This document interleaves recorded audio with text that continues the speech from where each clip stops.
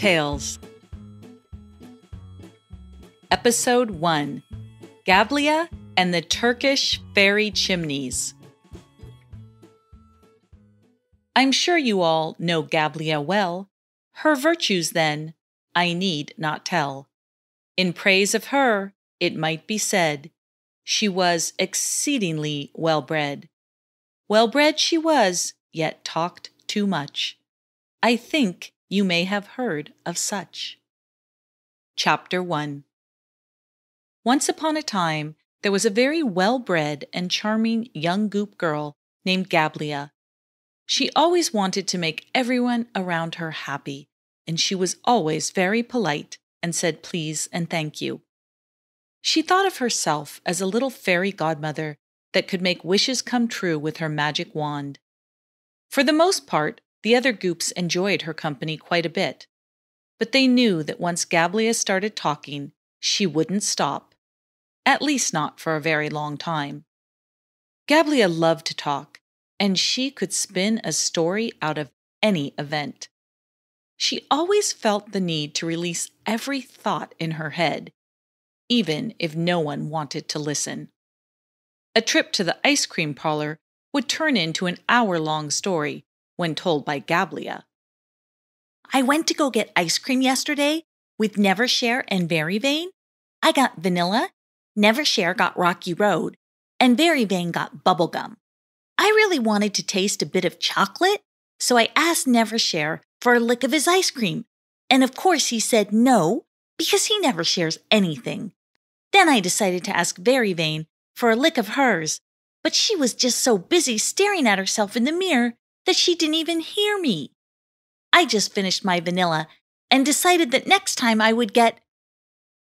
Gablia would just go on and on about the silliest things, and eventually the other Goops had to tune her out because she became very tedious. One warm, summery evening after the sun had died down, Gablia put on her favorite fairy godmother hat and grabbed her wand. She could feel magic in the twilight air, and she wanted to go catch some of it. She had often heard stories of a mysterious labyrinth hidden deep inside of the forest, and she was determined to find it.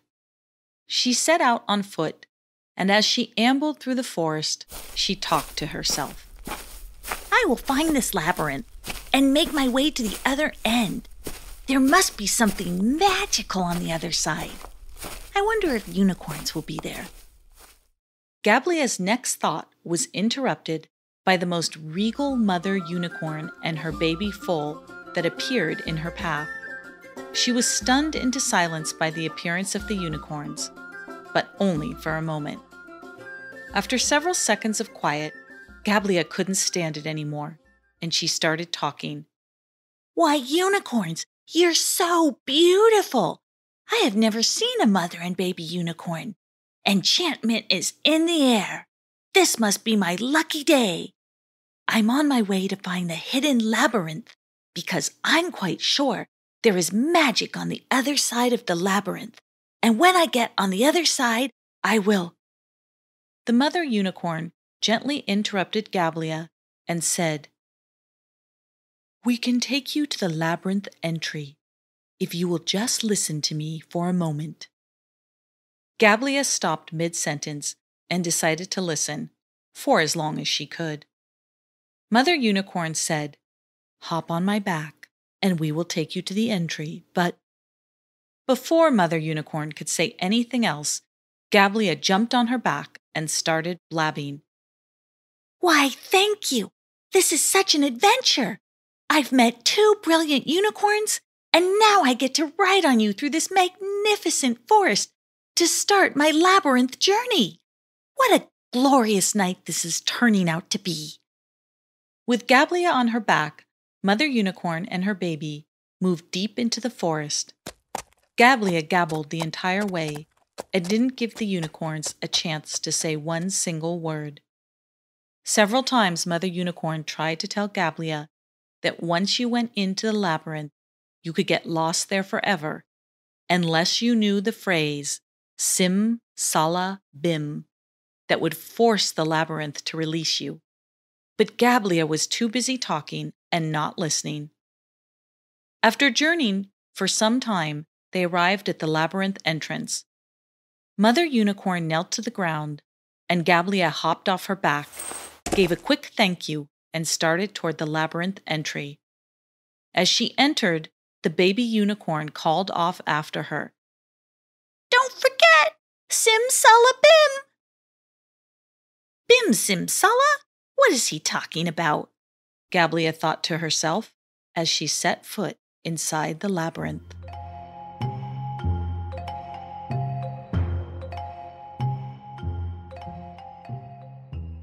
Chapter 2.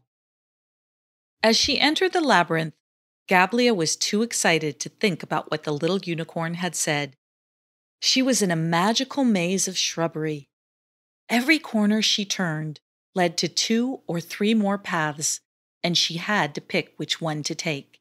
She turned right, left, and center. As she made a sharp left, she saw a tiny cottontail rabbit disappear around the corner. So she followed him. Just as he turned the next corner, the rabbit disappeared again. Gablia began to run after the rabbit, but she couldn't seem to catch him. She ran after him deeper and deeper into the labyrinth until she was so out of breath she had to stop. "Please, rabbit, please, tell me where you are. I just want to say hello. I've never been here before, and I'm hoping you can show me around," Gablia panted. There was no response to her plea. The rabbit didn't appear. Gablia was alone and deep, deep inside the labyrinth. She looked up as the sky turned darker, and fear started to creep over her. The feeling inside the labyrinth quickly turned eerie. Gablia turned one corner after another, but they all looked the same, and they never led anywhere. There was no entrance or exit to be found. Gablia was a brave little goop, but that didn't mean that she didn't start to feel a little bit panicked. Everywhere she looked, she was surrounded by labyrinth walls, and beneath her was the solid earth. It didn't budge. She looked up and was surprised to see a glorious starry night full of twinkling stars and luminescent clouds. As she gazed at the night sky, she was reminded of her magic wand that had a star at the tip. "That's it, my wand," she thought to herself. "Now, what was that magic phrase that the baby unicorn told me? Sala sala bim? Or was it sim bim sala? Oh wait, that's it. It was bim sala sim." So Gablia held up her wand and waved it around and sang out, "Bim sala sim, bim sala sim." As she did so, she felt herself floating up, up, and over the labyrinth. As she floated higher and higher, Gablia thought to herself, "Did I say the right magic words?"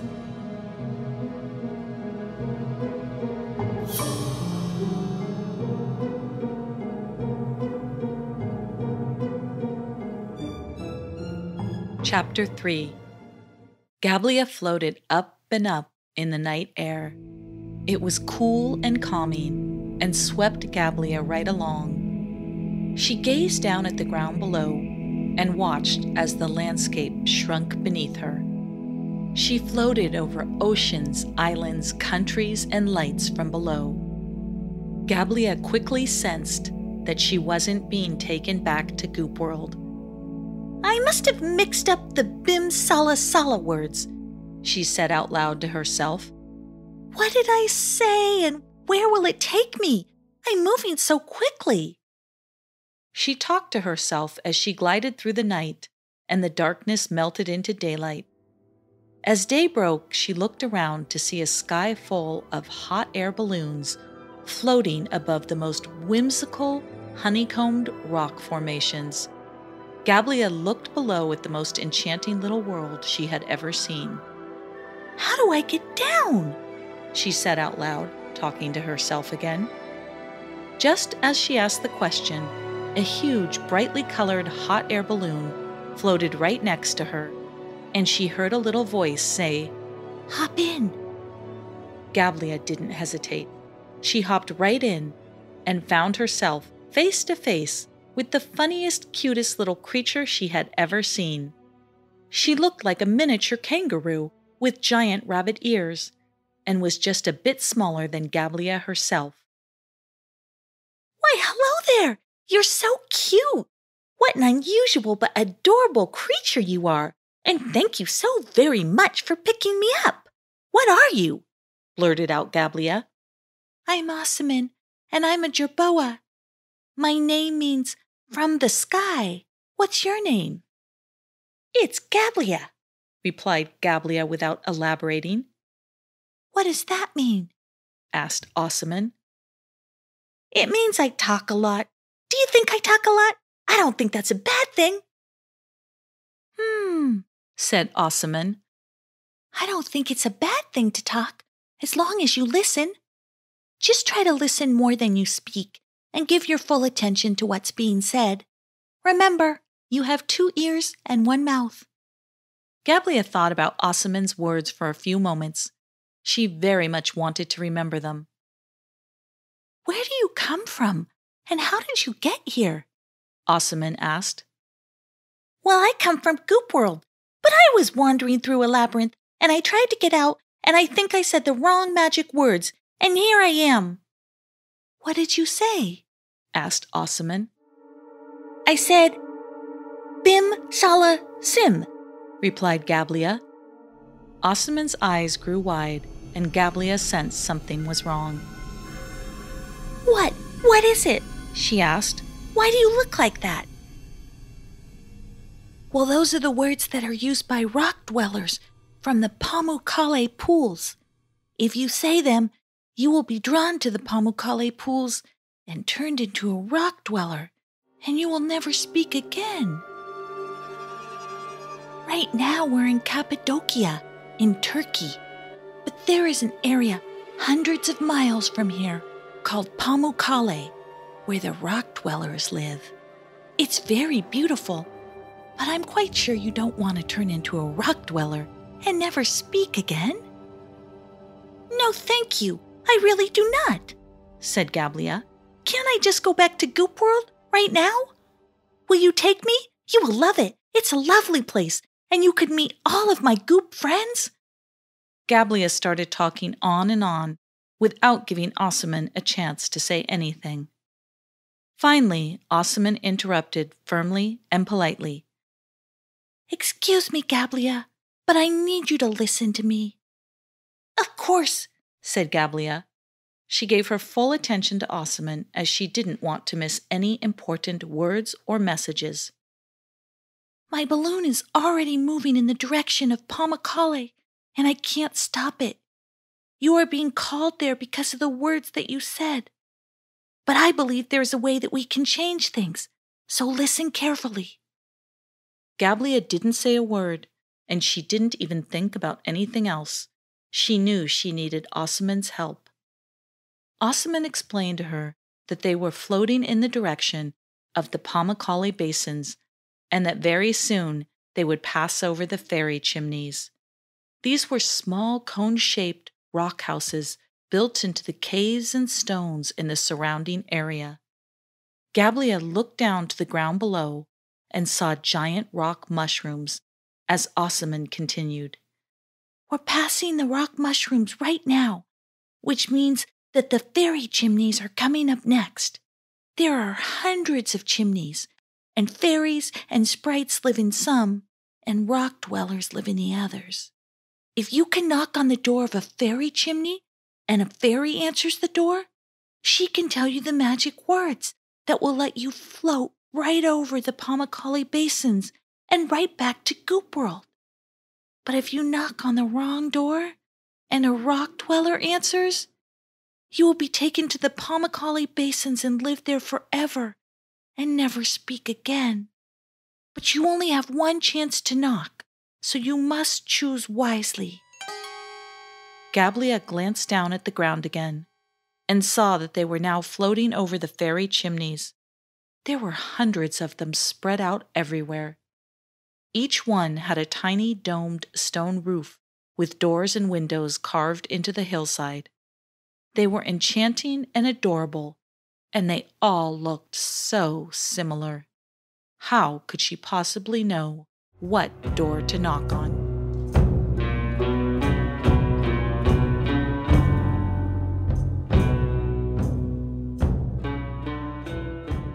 Chapter 4. Gablia pondered all that Asuman had said as she looked at the fairy chimneys passing by below. After a few moments of silence, she turned to Asuman and asked, "How will I know the right door to knock on?" By now, Asuman had grown very fond of Gablia, and even though she was a talker, she was also exceedingly polite and kind. Asuman wanted to help her, but she wasn't quite sure how. "Gablia, I want to help you, but I don't know how. I'm not clever enough to know which little home has a rock dweller and which house is a fairy. I'm no good at guessing these sort of things. I don't have any special talents," said Asuman. "Oh, Asuman, you're wrong. Everyone has at least one special talent, whether they know it or not. I know you can do something very special that almost no one else can." Asuman buried her head just a little, as she was very shy. "I don't know about that," she giggled back to Gablia. "Oh, I do," said Gablia. "Tell me, what is it that you love to do?" "Well, I love to fly in my balloon. I love to play with my friends. And I love to hop high." "Hop high?" asked Gablia. "Well, yes. I'm a jerboa, and I can hop high and fast. Let me show you." Asuman started hopping around the balloon basket. She was quick and light and could hop right over Gablia's head. Gablia was impressed. "You're right. You're an excellent hopper, and that is a talent that I don't have. We can use that to find the right door to knock on." "Really? How?" asked Asuman in a delighted voice. "Let's go down to the ground, and you can silently hop around the little stone homes.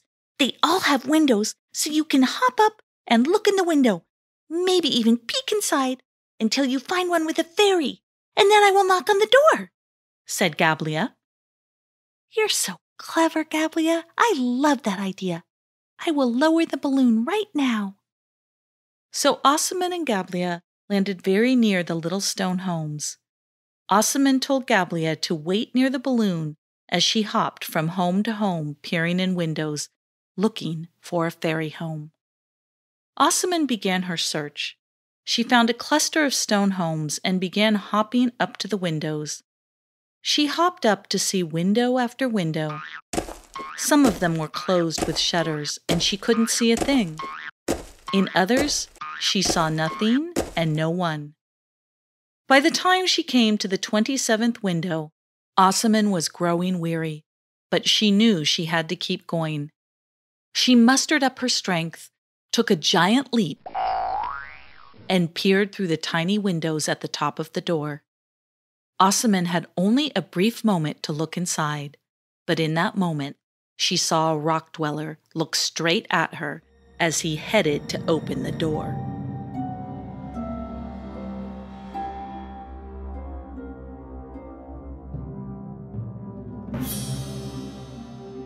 Chapter 5. Asuman was fast. She was a jerboa, and she could run and hop quicker than almost anyone else around. She had long hind legs with shorter forelegs and could hop like a kangaroo. She quickly took another giant leap and landed on the chimney top, just as the rock dweller creaked open his door. He poked his head out and looked left and right. No one was to be seen. It didn't even occur to the rock dweller to look up. He grunted, shook his head, and popped it back inside. Asuman sat safely on his rooftop as she looked around. Not too far away, she noticed a charming little rock house with an open door that resembled a keyhole. Maybe that's the key we're looking for, Asuman thought to herself. So she took a giant leap from the rock dweller's rooftop and landed right in front of the keyhole doorway. It was open, so she quietly peeked inside. Asuman didn't see anyone, but she knew she couldn't go inside or knock on the door. Gablia had to do it. But she had to determine if this was a fairy home. She sat patiently and quietly, waiting for a sign. As she did so, she thought to herself that it was a good thing this wasn't Gablia's job, because she would probably talk out loud. Just as she was about to give up and continue on her hunt, she heard some faint, faraway flute music coming from inside the cave.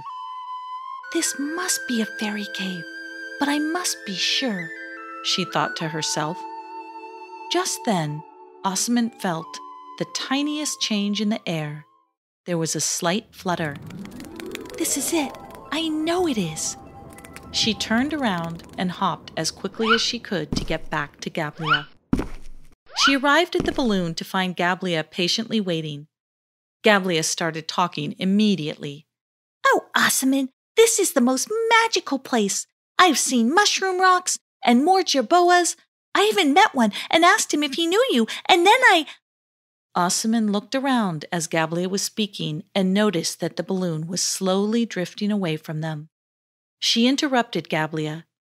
Gablia, I found a fairy cave, but you must come now. The balloon is moving towards the Pamukkale basins, and the fairy could disappear. Don't say another word.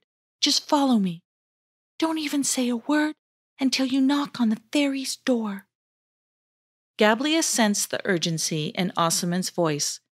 She immediately stopped talking and followed Asuman straight to the keyhole door. Go on, whispered Asuman. Gablia bravely walked right up and through the doorway. She looked around but didn't see a thing.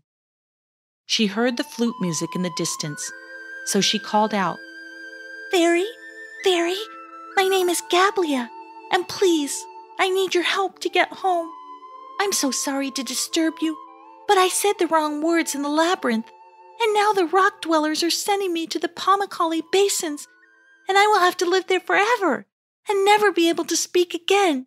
Please tell me the right words to get back home to Goop World.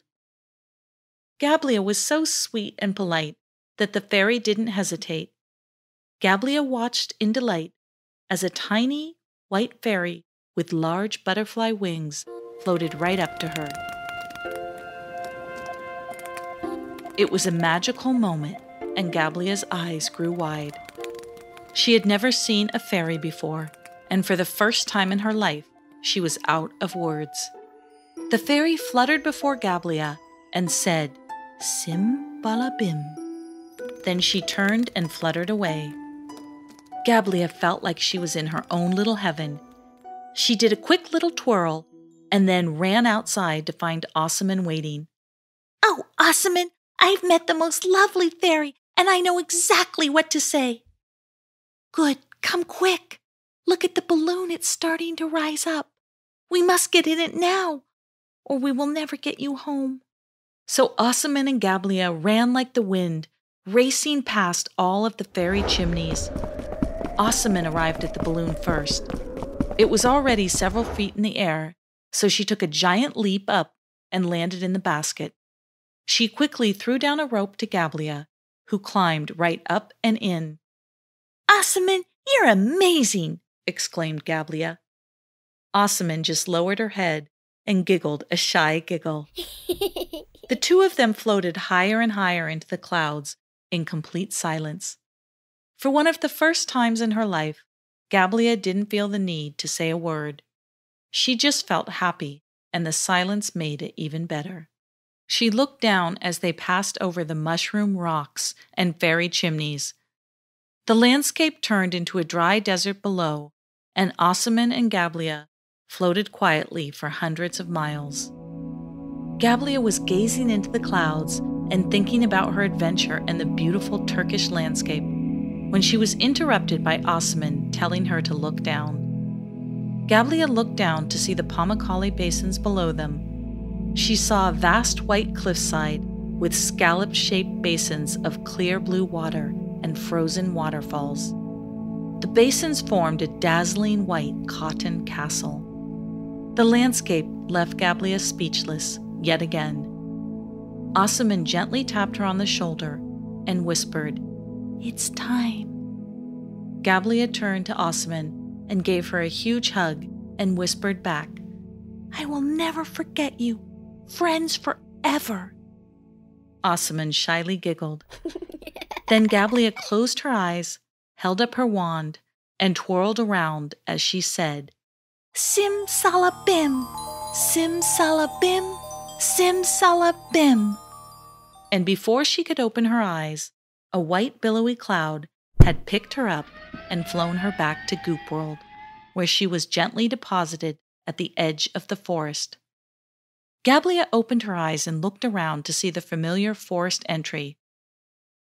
"Was it real or a dream?" she asked herself. "No, it was real.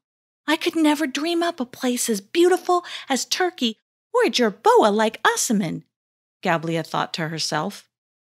Then she set off to find her good Goop friend Nevershare, but he was nowhere to be found. He was in outer space about to be swallowed by a giant lake, but that is a tale for another time. Hey there, it's Maria. Thanks for listening to Goop Tales. If you want to listen to another one, all you have to do is click on your screen and you can. And of course, don't forget to subscribe to Goop Tales and you'll always be notified when there's a new one.